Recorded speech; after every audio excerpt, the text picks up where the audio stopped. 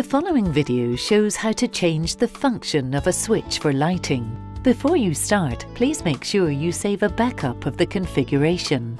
Within ABB-free at home, you can choose from two types of controls for lighting or shutter settings: individual and group controls.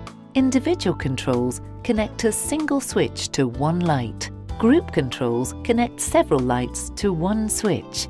For example, all lighting in the kitchen to one switch. This video shows how to set up individual controls. Where can I edit settings for lighting or shutters? Settings for lighting or shutters can be entered on a tablet or a computer, although the latter is easier.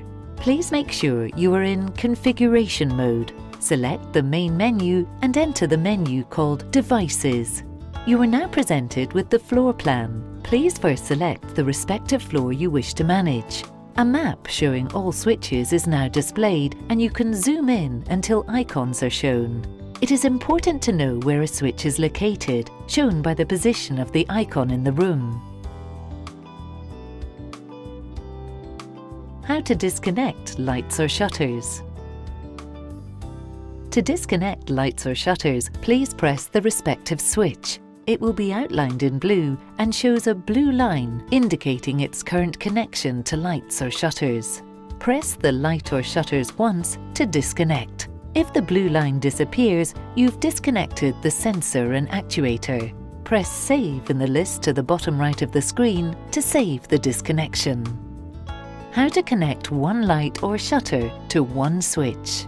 Once you've disconnected the lighting or shutters, you can set up a connection to a new switch.